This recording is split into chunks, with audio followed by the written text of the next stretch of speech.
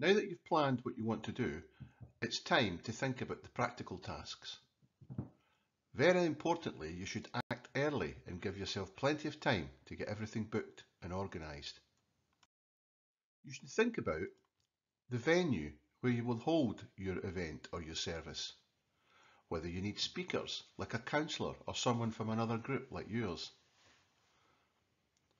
whether you need people to help facilitate or help lead discussions if you're running any.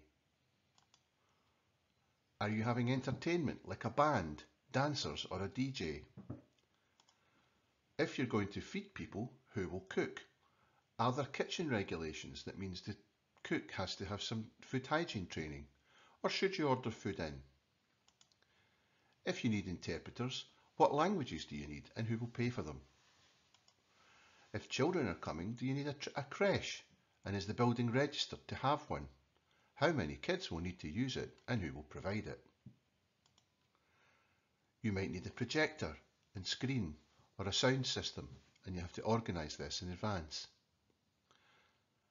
And you may need materials or other equipment such as supplies for an art workshop or laptops for a computer class. So you'll need to think, who will you need to help deliver the event or the service in terms of staff, committee members or volunteers? You'll have to ensure that you confirm the details of the event with them and check that they're available well in advance. And consider what their role will be at the event and brief them about this. We'll cover this in more detail in the next section. Bookings. You need to think, do you need or want people to book for your event, or can they just turn up?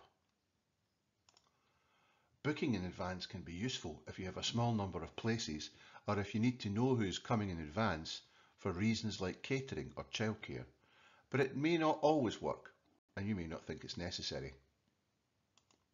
If you do want people to book, you need to tell them this on your publicity and give them clear information on how to do it.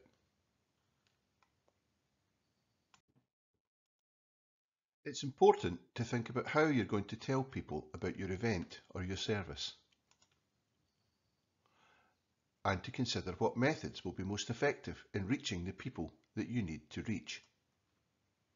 Is it word of mouth, posters, emails, social media, WhatsApp, phone contact or text? Remember to be clear about what the event is, who it is for, the date and the time, whether they have to book in advance, contact details for anyone who might have questions.